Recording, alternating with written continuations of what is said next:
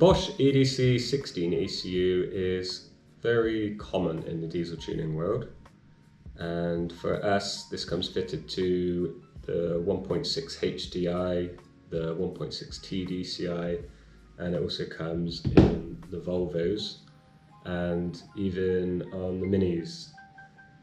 So we used to spend quite a lot of time opening up the ECUs, taking the lids off and programming with BDM 100. And nowadays we have a much faster way of doing this, which is with Combiloader.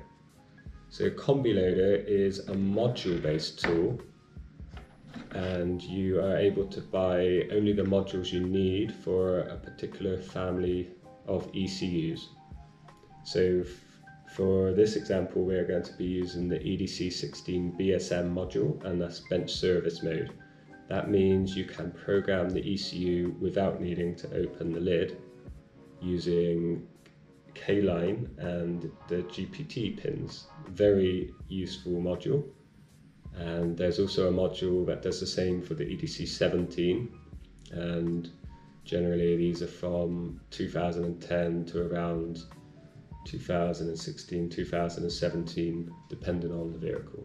Just as an example, here are some of the modules that are available for Combiloader. And you should see sometime soon. Yeah, they also have a EDC17 and SID 807 module for Peugeot Citroën, which is very useful. And the module we are using today is Bosch EDC16 BSM and Bosch ME9 BSM. Okay, so what do we need to do this job? The first is the dial-link cable, and this comes from SMS software. This is basically just an OBD connector. This is the Combiloader USB host. This needs to be connected to use Combiloader, and this is the security dongle that holds your license. This box here is not actually produced by Combiloader, although it has a name that would suggest it was. But I could confirm it has good support. I've been in touch with the manufacturer before, and they were very helpful. So the first step, we need to connect our ECU.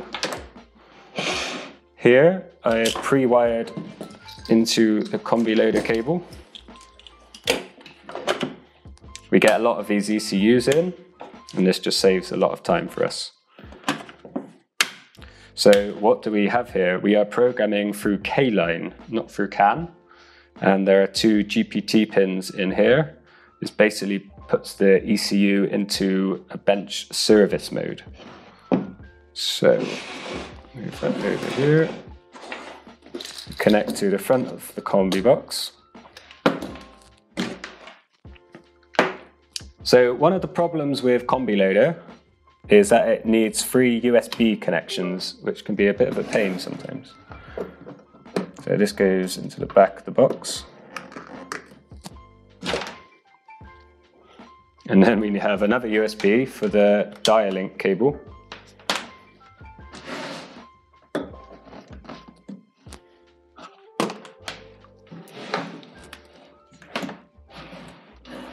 And of course, we need our dongle.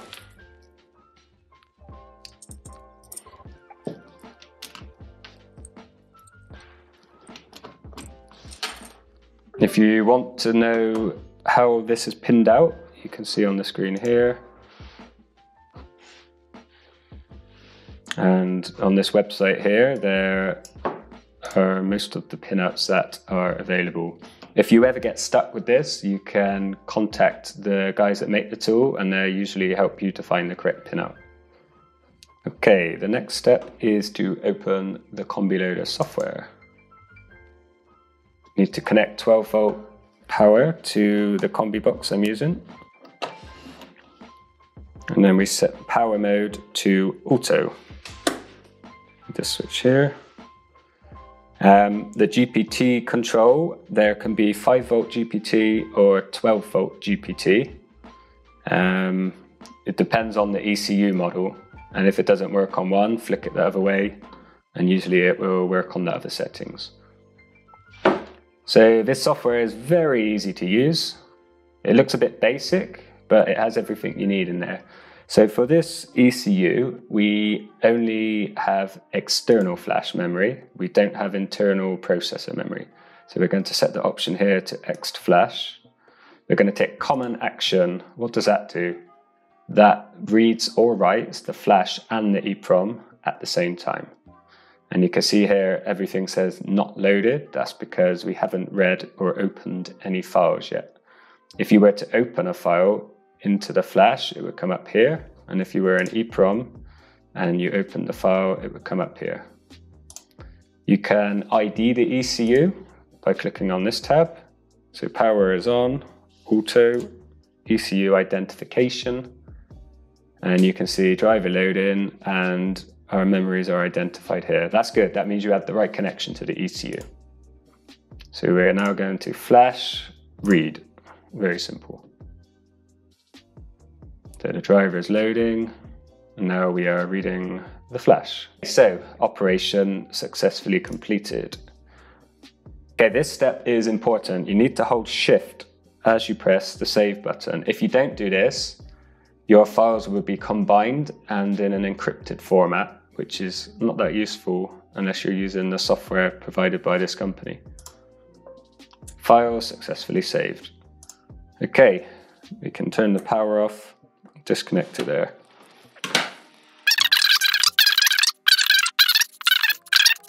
So we are ready to export our remap software. We fix the checksums when we export this. And we don't need to do anything to the EEPROM because that is not where the performance maps are stored. That is where the configuration and immobilizer data is saved. Our remapped software is ready and we're now able to program that back onto the ECU. So we have our combi box plugged in, we have power set to auto. We now need to open the remap software. And we're programming the external flash. We can untick the box for common action because we do not need to program the EEPROM this time. So a little trick, you must press Ctrl, Alt and B as you hit the right button. This ensures that the full flash is programmed and not only the map area. So you can see it's erasing the flash, writing the changes. It doesn't take very long, and within less than a minute, I think, we should be fully programmed. So you can see this is actually a very easy tool to use, and compared to opening an ECU and programming with BDM 100 or KTAG, it's not only faster and easier, it's just as reliable. If anything, it's more reliable because there's no risk of damaging the ECU when you open it. And there you are, that's finished.